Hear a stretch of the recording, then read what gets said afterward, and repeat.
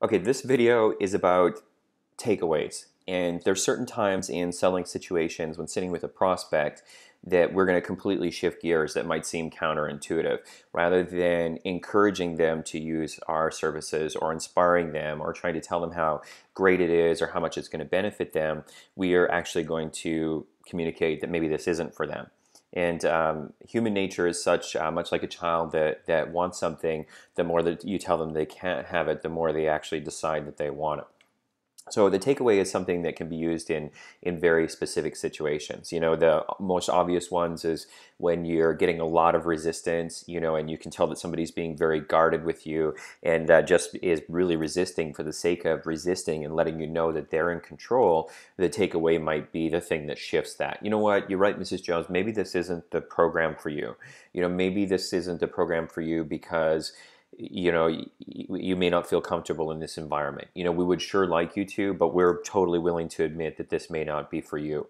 You know, this, you'll see it on landing pages and sales pages all the time. Warning, you know, if you're the type of person that is going to read something but not take action or not put this into effect or not consider why this is important to you, don't even bother to read any further. It's almost like that like fractional insult that actually makes people want it a little bit more. So to give you a real world example of this, I actually just received an email from one of my salespeople in one of my facilities the other day that I thought would be a really, really great illustration of this. So this is going to work terribly or it's going to crash and burn miserably, but we're going to give it a shot here. So I'm going to read this email to you. And it says, what do I do when I'm getting a lot of resistance to the why, what, how questions? What he means by that is that I've conditioned salespeople, and you'll find in this course, to always begin conversations with, Mrs. Jones, why are you here? You know, why is this important to you? How would your life change if I could snap my fingers and change anything you wanted? What would you feel like? What would be different in life? So that we can start to get in touch with those emotions of why they're there. But certainly sometimes you'll get people that don't want to respond to these questions, or they don't respond in the way you think. So he continues. They don't respond well to the why, what, how questions. They're borderline offended in some cases. These are ladies that do have weight to lose, and could have health issues because of it, etc. But they don't want to seem to open up about their emotional connection to weight loss. My thought is I'm not making them feel comfortable enough. So I back off and give them some value and try to make them feel as comfortable as possible. Then go back to those questions and still get resistance. What does this mean? What am I doing wrong?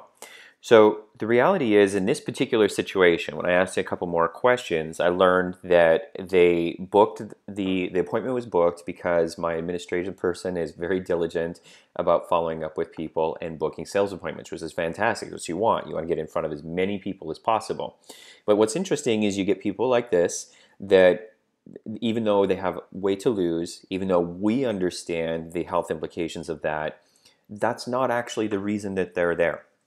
In this particular case, when I asked a couple more questions, I learned that this particular woman was a friend of a friend who was also coming to the gym. And somewhere in her conversation, she responded that she was there to support her friend, you know, and that if her friend was doing something, she just thought it was a good idea, she should do it with her friend. The point is we have to identify what is the outcome that people actually want.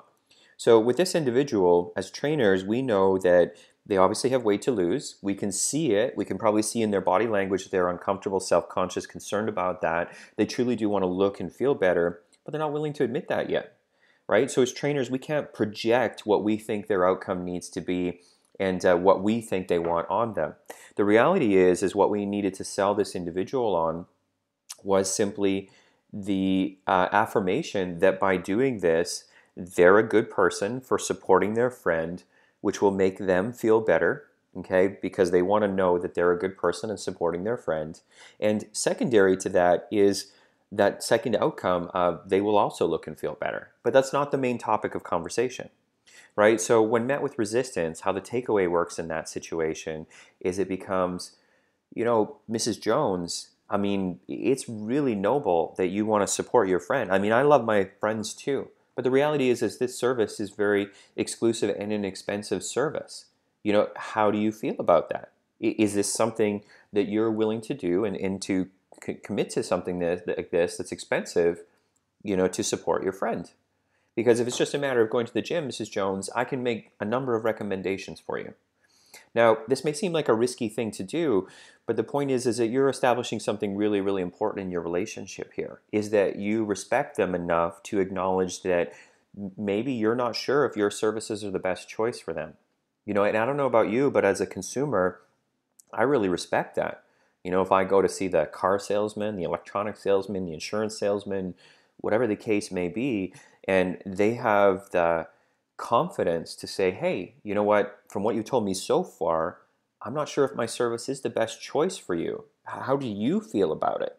Because at that point, you're either going to get a yes, I'm willing to do that, I'm willing to spend the money and contribute to this, or a no.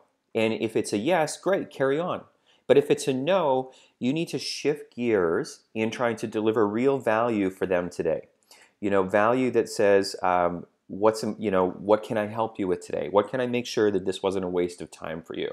Because you're actually going to sell them on reinforcing their affirmations, and you're going to sell them on taking the time to actually care about you. That's how you overcome their concerns with using your service anyway.